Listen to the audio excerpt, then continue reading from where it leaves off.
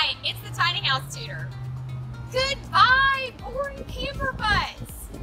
Did you know that that was a cuss word when I was growing up? I'm not kidding. My mom wouldn't let me say the word butt.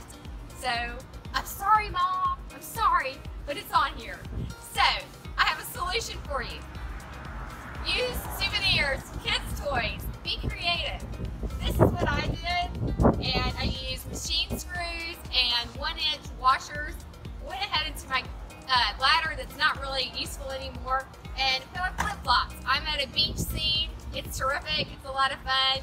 Looks like we're going somewhere. Think of your destination and use that.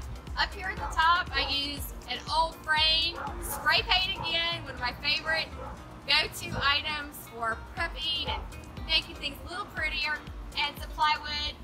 I advertised my short-term rental business, which you can find more about at my website on tinyhousetutor.com. Be sure to like, subscribe, and share